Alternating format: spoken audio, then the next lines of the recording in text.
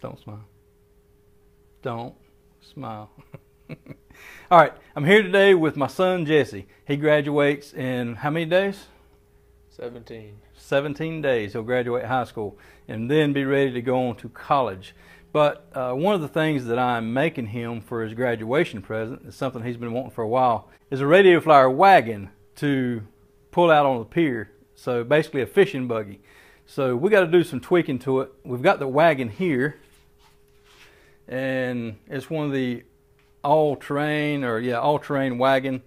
I bought this thing off of, I think it's called Offer Up, kind of like Craigslist, but the guy was selling it. I bought it for 50 bucks, and these things sell for like 130, I believe. It's in really good shape. So we're gonna put some rod holders on it and a couple other things, and we're gonna video it as we go.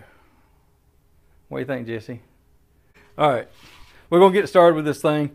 I know we're gonna put the rod holders here, and we're gonna have to center this thing up, and I'm gonna have to use a Dremel tool to make it fit between these two upright pieces. We bought some bolts and stuff to go with it, and we're just gonna work on it and see how it turns out. All right, I'm just getting the rod holders and bolts and washers out of the bag. Give it to Jesse to inspect. He checks out the little tray. Now here I've got to eyeball it a couple different times. I don't get out the measuring tape at all. I just get it really close, center it up, and level it by eye. Get out my Sharpie and mark it the best I can in the center of those upright pieces. Alright, I've got it marked. I'm just eyeballing it again just to make sure. Alright, it is time to find the cutting wheel for the Dremel tool.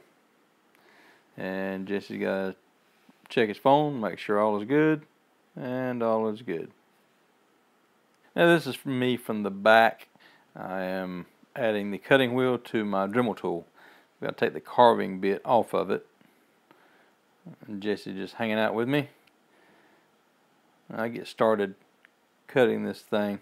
I'm using this board on the back of my bench to kind of steady my hand. You can cut this thing pretty easily free-handed, but it does help to steady your hand up a little bit. Alright, I'm test fitting it now, and it fits perfect.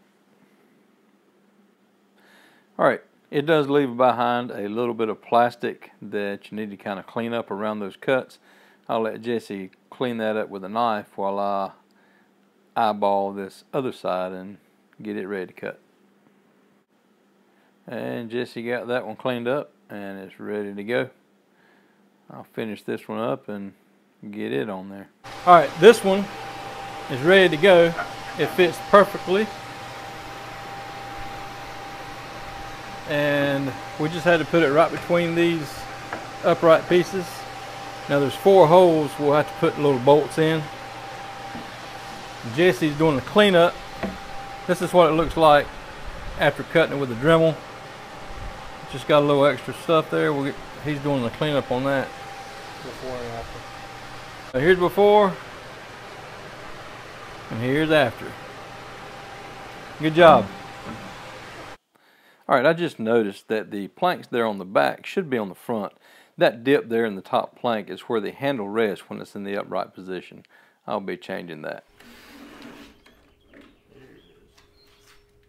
That it? Alright, this is the fishing buggy so far. Actually looks pretty good. But I forgot L brackets. These things just attach here, these side panels. And if you look here, this is my old fishing buggy. Basically the same setup. And we're gonna add this same stuff to his fishing buggy. These are just 3 pieces of wood put together. I kind of attached it to the side, and we always carried a cooler right here, so we know we're going to do that. And it'll have a eye hook here, and on the other side eye hook here on both sides. This one I actually put a hinge here, and I had a piece of plywood that came out and it attached with a chain. So you kept it up if you didn't have anything on it, but we carried a small cooler attached to this that we could let that down and carry the small cooler on that. I don't think we're going to do that to his fishing buggy, or are we? Probably not. Probably not. That ended up being, it was pretty cool, but it was more trouble than it was worth. Well, like I said, I'm going to add L brackets here, because when you put your rods on here, it'll pull on it a little bit, not much. Just put an L bracket here, it ties it all together. And I want to possibly add some type of sound system. Maybe a piece of PVC pipe attached somewhere, and with a 90 on each end, and just Dremel out a little slot in it so that he can set his phone or iPod. The main thing this is for, we've taken them out on the beach before, but when they're loaded, they're kind of hard to pull. The main thing is pull it out on the pier. We like to pier fish. All right, there you go, bud. Pretty good start. And I may Dremel these little ends off here, because that'll dig into whatever you're carrying. I'll Dremel those off. Okay, a quick and easy fishing buggy. Like I said, these things are really expensive unless you find them on Craigslist or somewhere. We paid 50 bucks for that one, and $39 for the 2 sets of fishing rod holders and the other thing. What's this thing called? Cup holder? Tray.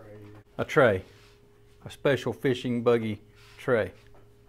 One other thing we want to do, possibly, is either put like a rhino liner type coating on the inside, or maybe powder coat it. Not sure. We'll keep you updated on the next mods we do to it.